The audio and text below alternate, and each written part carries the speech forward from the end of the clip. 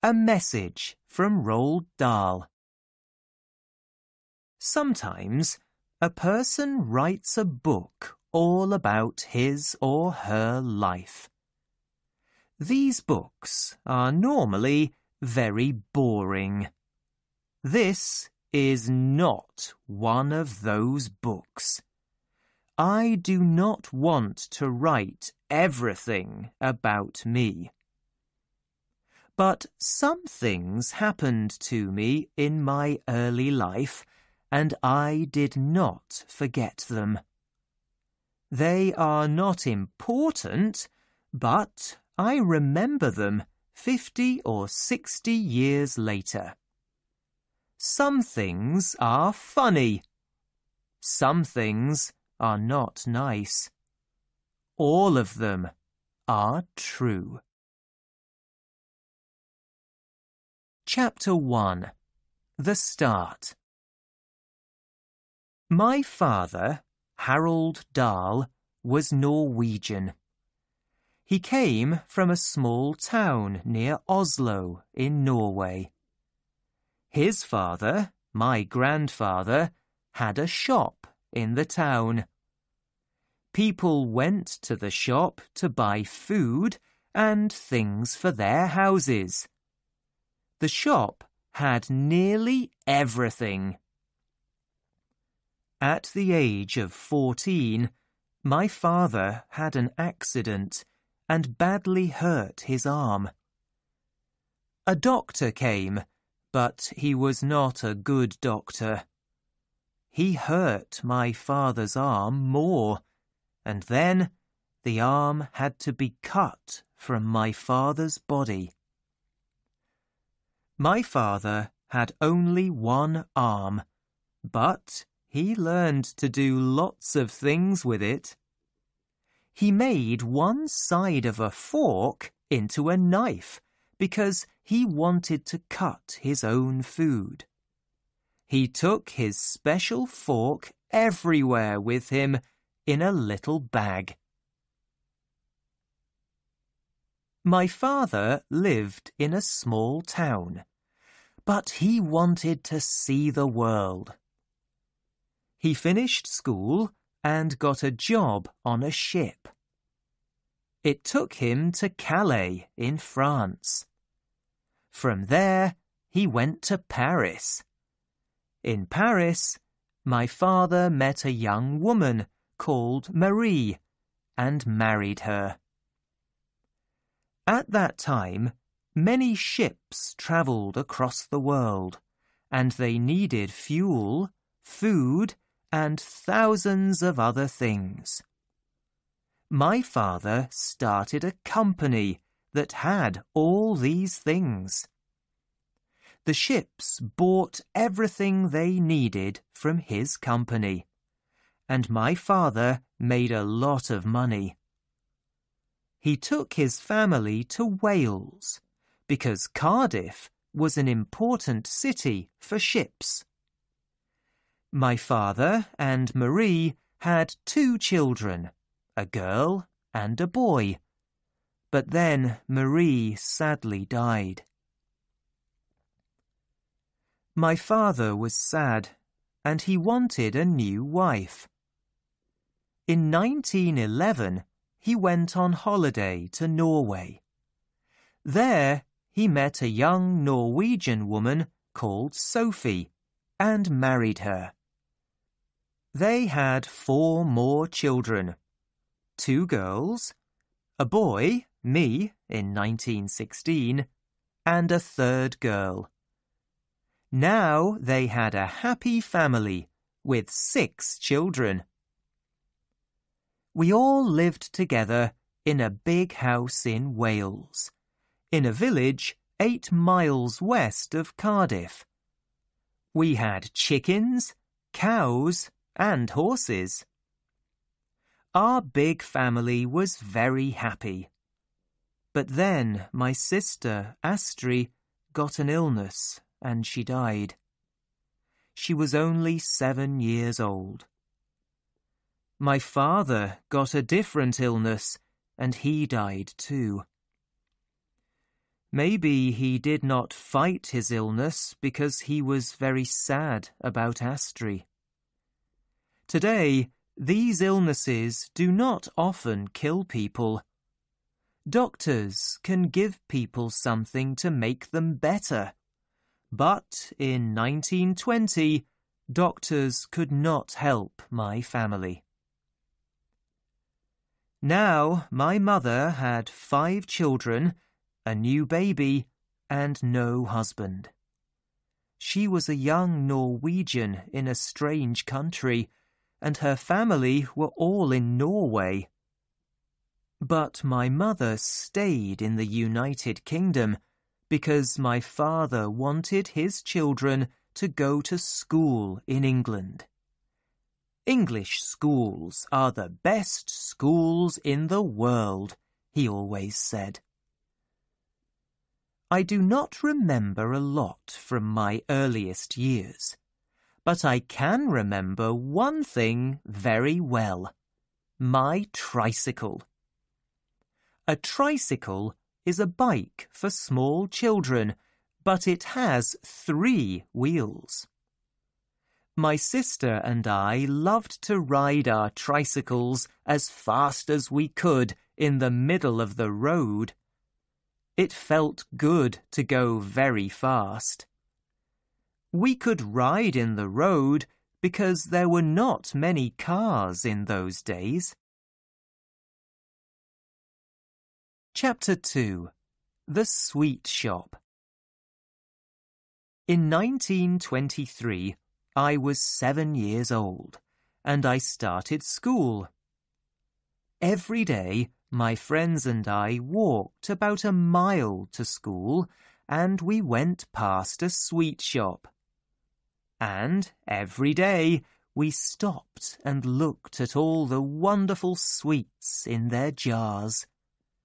Sometimes we had money, and we could buy some sweets. But there was one problem. A bad woman worked in the shop. Her name was Mrs. Pratchett. Mrs. Pratchett was a small, ugly old woman. She never smiled, and she was never friendly. She always shouted at us, "I'm watching you," or "You have to buy something, or you must go away." She was also very dirty.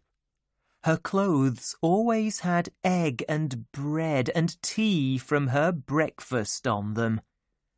Her hands were grey and dirty, and her fingers were black. And she put these dirty hands into the jars of sweets. Of course, this did not stop us from buying the sweets, but we did not like Mrs. Pratchett. At school, my friends and I found a small place under the floor. We kept our sweets and other special things in it. One day, we found something new there: a dead mouse. "I have a plan," I said. "Let's put it in one of Mrs. Pratchett's sweet jars. She will put her dirty hand in the jar, and she will find a dead mouse." "Yes," my friends said. "We will do it today. You must put the mouse in the jar, because it's your plan."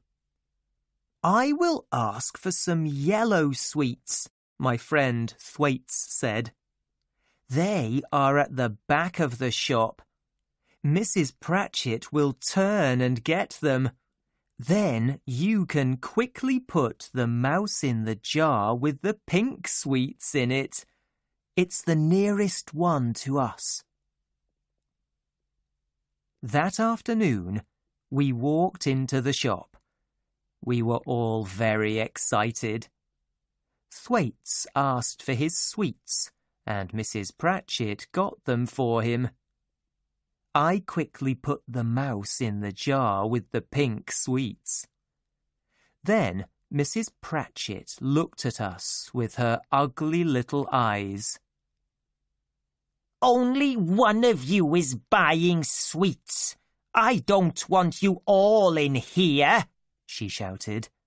"Go away." We ran outside. "Did you put it in the jar?" asked my friends. "Of course I did," I said. I was happy, and my friends were happy too. "You were great," they said. The next morning, we walked past the shop and saw a message on the door. The shop was closed. We stopped. The shop was never closed at this time in the morning. We looked through the window. The jar was on the floor, and there was broken glass everywhere. The mouse was on the floor too, but we could not see Mrs. Pratchett. Something was very wrong. "Mrs. Pratchett had a shock," Thwaites said. "Shocks can hurt old people. Bad things happen to them." "What?" we said.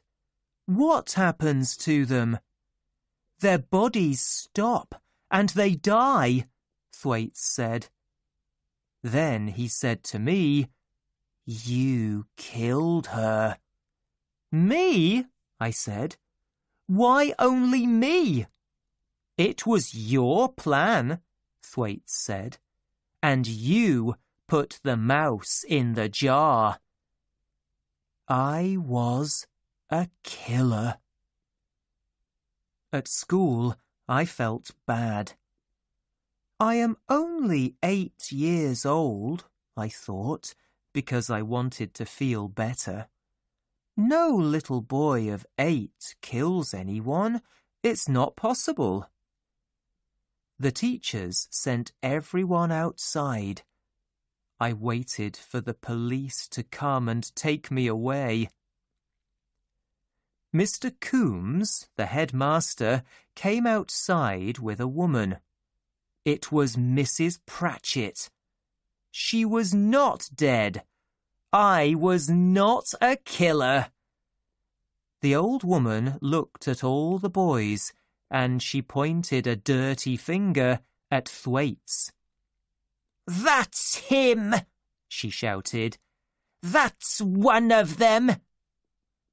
Everyone in the school looked at Thwaites. "That's one too!" she said. She pointed a finger at me. Then she pointed at our 3 other friends. My 4 friends and I went to the headmaster's room. It smelled of tobacco. Mr. Coombs was a very tall man, and in his hands he held a long, yellow cane. I was very frightened of him and his cane. Mrs. Pratchett was in the room too, because she wanted to watch. "You," said Mr. Coombs. He pointed the cane at Thwaites. "Come here." Thwaites walked very slowly. He put his hands on the floor, and the headmaster hit his bottom with the cane. It made a loud noise. Little Thwaites flew in the air. "Ow!" he shouted. "Harder!" shouted Mrs. Pratchett. The headmaster hit Thwaites 4 times. We had to watch and wait. After all the other boys, it was me. I put my hands on the floor. I heard the noise first and felt nothing. Then I felt the cane. My bottom was on fire. I breathed out very hard, and there was no air left in my body. The second time, the cane hit me in the same place, and it hurt a lot more. After 4 times, it was time to go, but it was difficult to walk. My bottom was on fire, and I held it with my hands. "Thank you, headmaster," said Mrs. Pratchett happily. "There will not be any more dead mice in my sweet jars now." Chapter 3. Summer Holidays. Summer holidays. What wonderful words! Every summer, from the age of 4 to 17 years old, was wonderful. We always went to Norway for our holidays. Norway was home for us because my family was Norwegian and we all spoke the language. We were always a big group of 10 or more people. There were my 3 sisters and my very old half-sister, that is 4 people. There was my half-brother and me, that is 6. There was my mother, 7, and someone to help, 8. 2 or more friends of my very old half-sister came too. In those days, there were no planes. It took 4 days to go to our holiday in Norway. We went by train, taxi, a second train, a second taxi, ship, and then in a small boat. We always went to Oslo first. We stayed 1 night in a hotel and visited our mother's parents. My grandmother was a very old woman with white hair. My grandfather was very quiet. He always sat in a chair and smoked tobacco from a very long pipe. After the visit to my grandparents, we travelled to a little island. Its name was Tjøme, and it was the best place on earth. We went to the beach there. We swam in the sea and lay in the sun. We went to other islands in our little boat and ate fish from the sea. They were wonderful days. I remember only one bad thing about our holidays in Norway. One year, my mother said, "We are going to the doctor. He wants to look at your nose and mouth." "What's wrong with my nose and mouth?" I asked. I was about 8 years old. "Not a lot," my mother said, "but I think you have adenoids." "What are adenoids?" I asked her. "Don't worry," she said. "It's nothing." The doctor looked up my nose and in my mouth. I did not worry because I was too young to understand. Someone held a bowl under my face. The doctor had a very long knife. He put it in hot water over a fire to make it clean. "Open your mouth," said the doctor, but I did not want to. "It will be quick," he said. I opened my mouth. The doctor's knife went into my mouth. It moved very quickly. The doctor turned it 4 or 5 times. Something red went from my mouth into the bowl. It was a shock.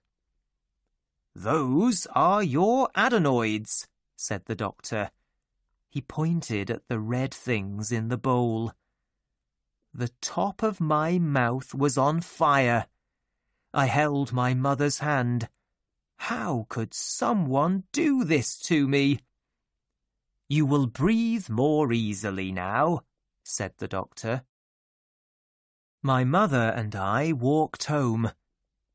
Yes, I said walk. There was no bus or car. We walked for 30 minutes.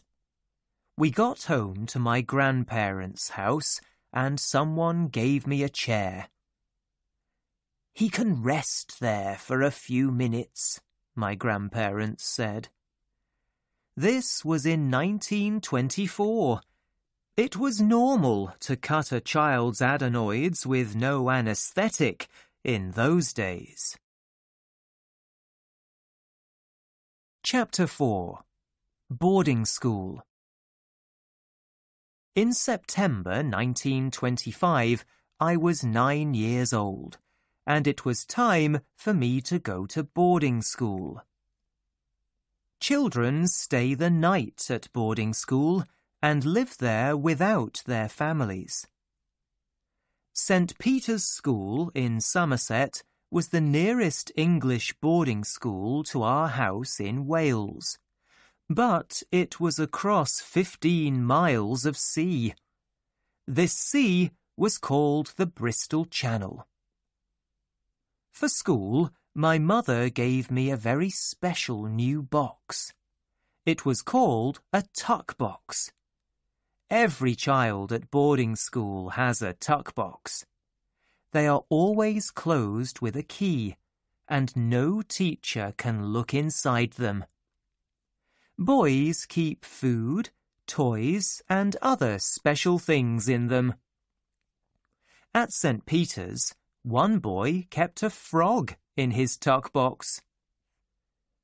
My mother travelled to St. Peter's School with me. We went to Cardiff in a taxi and then across the water by boat. On the English side, we went in a second taxi to the school. I had a new school uniform. All my clothes were new, and everything had my name on it. St. Peter's School was outside the town. It had beds for 150 boys, and rooms for the headmaster's family. There was a lot of grass outside for playing sport. On the first day, there were many boys and their families in front of the school. The very tall headmaster walked from group to meet the parents. "Goodbye, Mrs. Dahl," he said quickly. "It's time to go. Don't worry, we will look after him." My mother understood. She said goodbye to me and left in a taxi. The headmaster went to talk to a different family. I stood there with my new tuck box and began to cry. I was sad because I did not want to live away from my family. Life at St. Peter's School was difficult. The teachers were not friendly, and I was always frightened of the cane. We had to wash in cold water, and the food was bad. I wanted to go home and see my family. At night in bed, I always thought about my family and tried not to cry. They were across the Bristol Channel, and I could see the sea from my window. I always went to sleep with my face towards my family. I never turned my back towards them in bed. Mothers sent their hungry sons food every week. This made the headmaster happy because food was expensive. "Send food as often as you like, once a week or twice a week," the headmaster always said. "Your boy gets good food here, but food from home is always more special. You can send them things like fruit and a big cake. You don't want your child to be the only boy with an empty tuck box." Every Sunday, Every boy at St. Peter's wrote to his family. We never wrote about the bad things at school. We only told our parents good things because the headmaster read our letters. He saw our bad spelling, but we could not change it in the letters. We had to write the words correctly later. No teacher has read this letter, our parents thought, because there is bad spelling in it. Everything in this letter must be true. My child is happy at school. I wrote to my mother that first Sunday, and then I wrote to her every week for 32 years. Sometimes more than once a week. In 1957, she died, and I found more than 600 of my letters to her. She kept them all. Chapter 5. A Drive in a Car.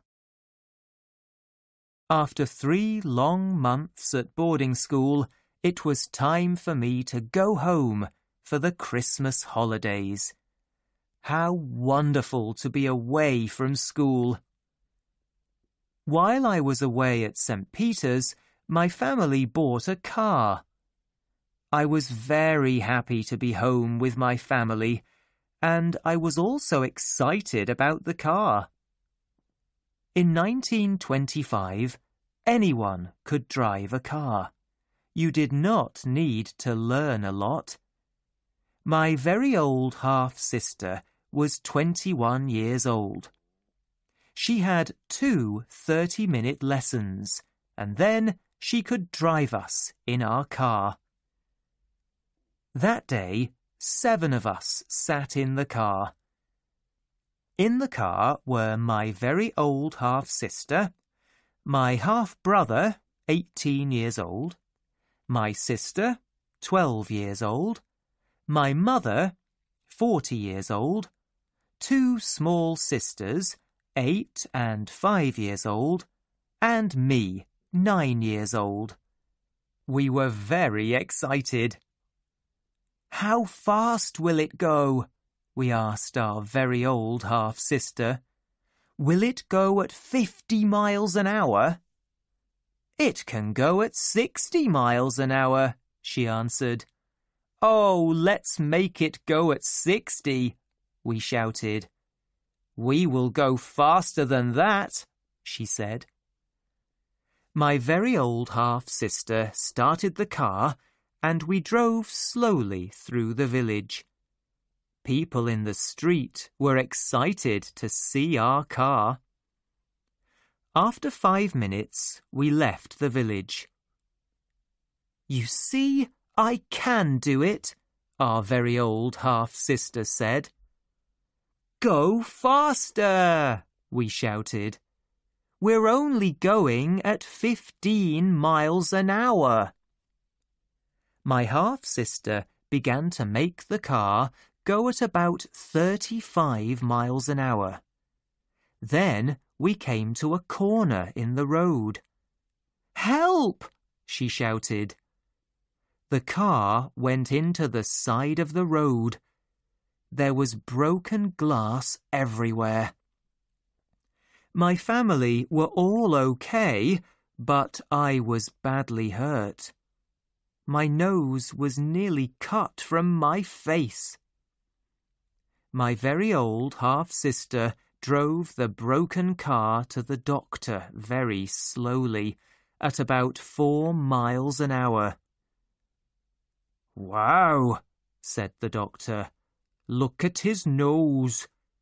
"It hurts," I cried. "Please help him," said my mother. "Don't worry," said the doctor. "He will keep his nose." An hour later, the doctor came to our house. I lay on a table, and someone put something white from a bottle on my face. It smelled very strong. I tried to stand, but strong hands held me down on the table. "Good boy," said the doctor. "Close your eyes and sleep." After 8 hours, I woke up, and my nose was back in its place. My mother gave me a coin. British coins always have a picture of the king or queen on them. In those days, the king was George V. "Well done. This is for you," she said. Chapter 6. Goat's Tobacco. In 1926, my very old half-sister chose to marry an English doctor. He came on holiday with us to Norway. My family always did everything together, but now my half-sister only wanted to be with this man. She was always with him, and they did not want to be with us. My other sisters and I were young. I was only 9 years old, and we did not understand this. We did not like the young doctor because he took our sister from us. But we also did not like him because he smoked a pipe. He always had the pipe in his mouth, and it smelled very bad. One day on the beach, the young doctor went swimming. He left his pipe with us and did not take it into the sea with him. Then I saw some goat droppings on the ground, and I thought of a plan. I quickly put some of the goat droppings in the pipe, under the tobacco. The young doctor came back and started smoking his pipe. My half-brother and sisters and I watched him.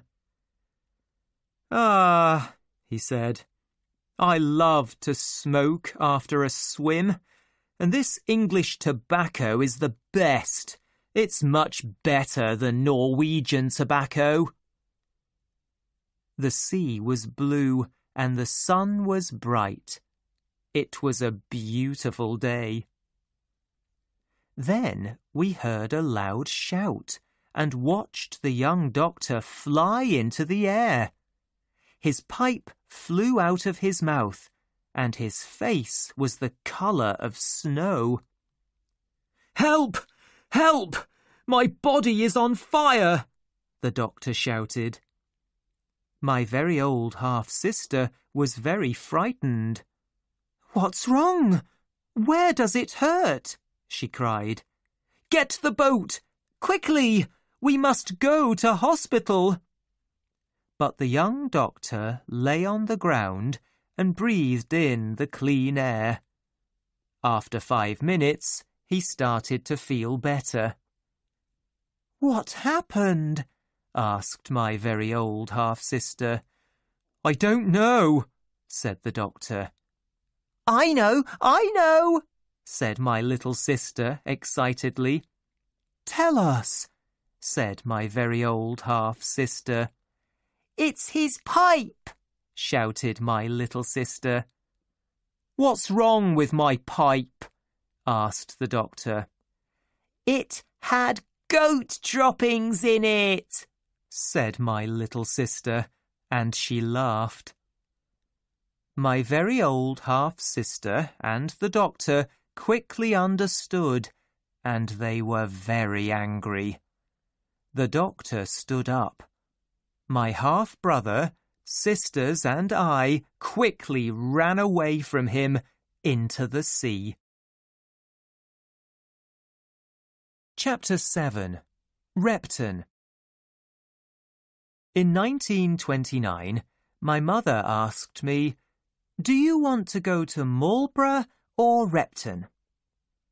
They were famous and expensive English schools, but I knew nothing about them other than that. "Repton," I answered, because it was an easier word to say than Marlborough. Very well, said my mother, you will go to Repton. Repton was a boarding school in the middle of England. Every Repton boy wore the same, very strange uniform. I wore it, and my sisters laughed at me. I felt stupid in the clothes for Repton, but in the street my mother said, "You look good in your school uniform. People can see it. They think you are important because you go to a famous school." At the station, I saw many boys, and they all wore the same uniform. The train took us all away to Repton. I was 13 years old.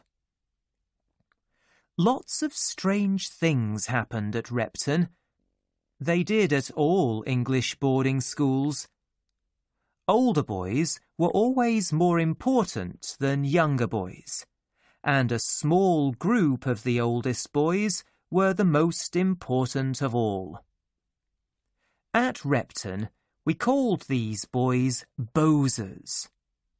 Bozers told us what to do, and we had to do it. We cleaned the bozers' rooms and made their fires. We sometimes cooked their breakfast. Bozers were always right, and younger boys were always wrong. On Sundays, 2 other boys and I had to clean our bozer's room. We cleaned it for hours. We washed the floor, the windows, and the walls. But the bozer often found something wrong with our cleaning, and he hit us with a cane. A bozer could stand in any room of the school and shout about a job. Then every young boy had to run to him. The slowest boy had to do the job. One snowy morning, I heard a bozer shout about a job. I ran as fast as possible, but I was the slowest boy to get there. "Dahl, come here," said the bozer. His name was Wilberforce. "Go and make my toilet warm." At Repton, all the toilets were outside, and their little rooms had no doors. In winter, they were very cold.